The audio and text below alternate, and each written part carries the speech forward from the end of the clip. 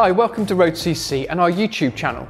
As ever, we're here to help you get more from your bike and enjoy your time riding it. Today, we're going to talk about tyre levers. All right, calm down at the back. How to choose tyre levers. Welcome to another road.cc tech video, and in this one, we're looking at the removal of tyres, specifically the tools that you use to achieve this goal. Now, tyres are designed to be a tight fit with the rim that they're designed to work with. The trouble is, even though we've got computers running our lives, we, and that's the bike industry, can't actually definitively make tyres, or rims for that matter, to a dimensional standard and tolerance that absolutely guarantees that every 25mm wide 700C tyre will fit every 19mm wide 700C rim with a snug, uniformly tight fit. It's just the way the world is. Every now and again, it's possible to select a tyre and rim combo where the fit is either so sloppy that the tyre literally falls into place, or is so tight that it takes a team of tool-wielding mechanics to get the last few inches of bead over the rim edge. Most times, it's good practice to have a tyre and rim combination that can be fitted entirely by hand. Most tyres can be fitted to most rims with good technique and some decent hand strength. So why bother with a tyre lever, then you might ask? Well, that one time you get a flat and have to remove the tyre in the middle of nowhere and you don't have a tyre lever to hand, you're going to look pretty silly. Particularly in the cold, the wet and the mud. If you're a mountain biker or a winter mile muncher, we're talking about you, this can really exacerbate the issue. That's not to say that you shouldn't have a tyre lever with you when you ride. They weigh practically nothing, and tyre levers should be there just to ease the last few inches of bead into position, rather than being the thing you have to get the job done. The minute you're leaning on a tyre lever to the point where the thing's physically bending, you probably need to reconsider the tyres you're running. Oh, and maybe look at your tyre mounting technique too. That can also be a root cause of at least some of the issues where tyres are reluctant to be fitted to rims. Assuming that you're happy with the fit of your tyres and rims, the next thing to consider is the material of your rims. Now, carbon rims particularly need to be treated with a little extra care over their alloy counterparts, as deep scratches or gouges are to be avoided, as carbon doesn't like those, even less than alloy does. So definitely, whatever you do, don't use anything metal. Thankfully, metal tyre levers like this thing are largely a thing of the past, but even so, in extremis, don't use metal. The material for levers are thus plastic. That's it. Surely a metal lever's stronger. Well, back in the day, I used to use metal tyre levers on my old BMX rims, along with metal spoon handles, flat-bladed screwdrivers, and sorry to my parents for ruining all the cutlery, but the truth is, metal tyre levers are great for motorcycles, but they're just too hard for use on soft alloy or carbon rims. Of course, it's a bit more nuanced than that, but only just. Some tyre levers are harder and less flexible and occasionally brittle, like the ones that come with Mavic wheels, the ones with the lever on one end and the hub pin spanner on the other. You know, snap one of those and it's doable, and they go with a sharp crack. But in truth, you have to try pretty hard to do that. Ditto the short folding ones made by Nog, just too short, you have to just lever them too hard, they go. On the other end of the spectrum, there are the bendy ones, like the monkey metal of the fastener world. These tyre levers can sometimes be so flexy that the word lever's really hard to pin on them. They just fail to offer any added leverage. Some are just made flexy through poor plastic selection by the manufacturer.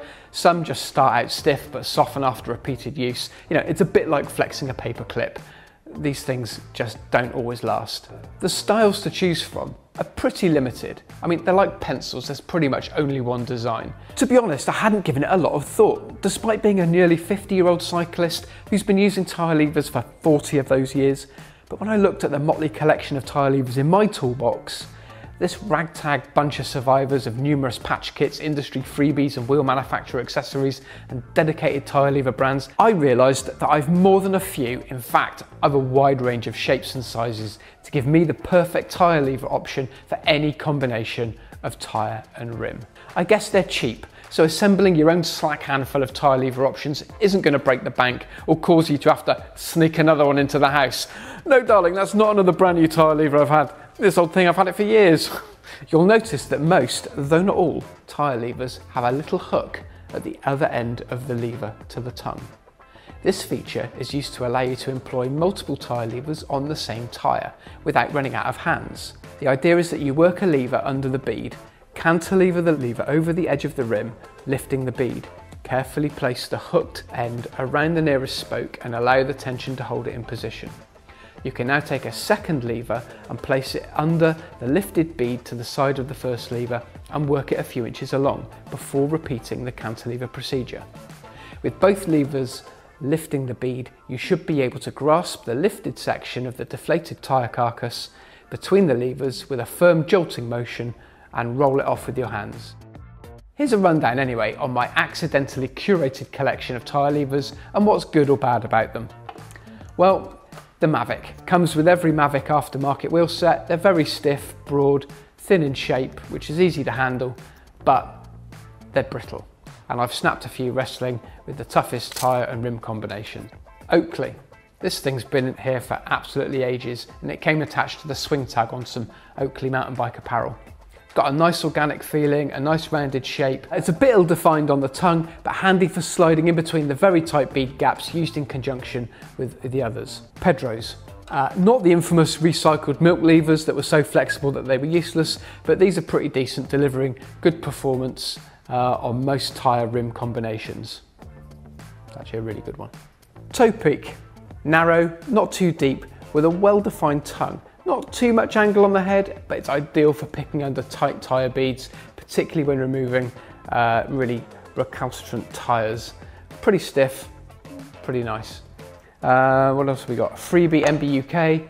Got a few of these from over the years. Nothing like as stiff as the Mavic, not as brittle either. In fact, there's some flex in there, but not enough to stop it working.